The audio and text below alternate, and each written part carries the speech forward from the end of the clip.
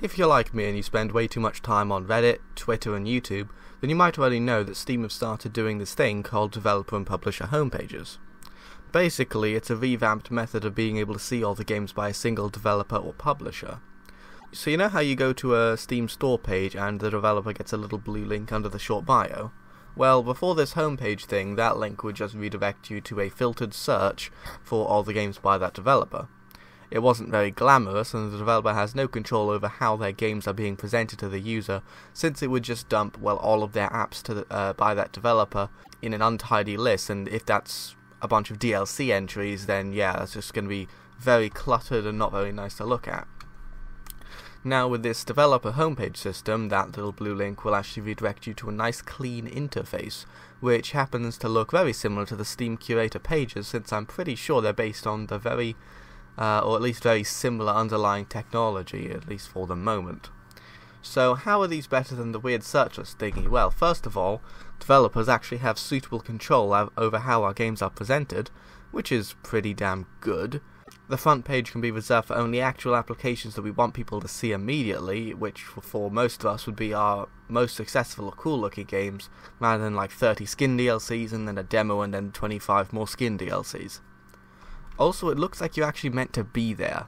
The previous system was leveraging search results with a strict filter to only show games from one developer, whereas this new system is a lot more built up and slick. Previously, it kind of felt like you were going through those behind panel bits in Portal, where a crazy person written like weird ramblings on the wall, except instead of a crazy person, it's a game developer. And instead of psychotic ramblings, it's just everything they've ever done, and instead of a wall, it's just Steam. That analogy kind of got away from me, I'll be honest, but maybe you get the idea, I don't actually know. Anyway, the most interesting point here is that you can actually follow the developers you're interested in to be notified whenever they upload something new. I think that a lot of the time when there's a certain separation between consumers and the companies behind the games they're playing, which kind of sucks.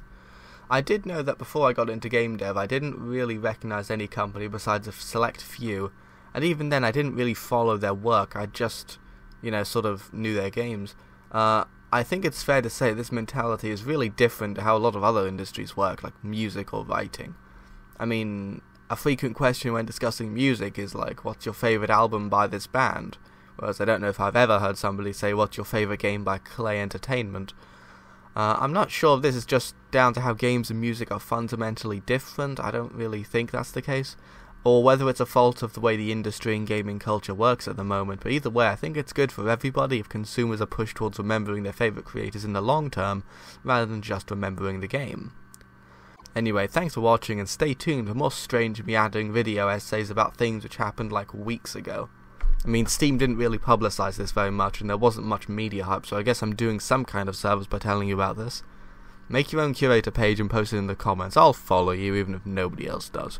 Also follow mine. I'll freely admit this is all just a ploy to get you to follow my Steam developer page. Also, yeah, this video is late. I forgot to upload a video yesterday or do anything yesterday. I meant to do this video, but I just didn't. So, yeah. This is, I guess, that.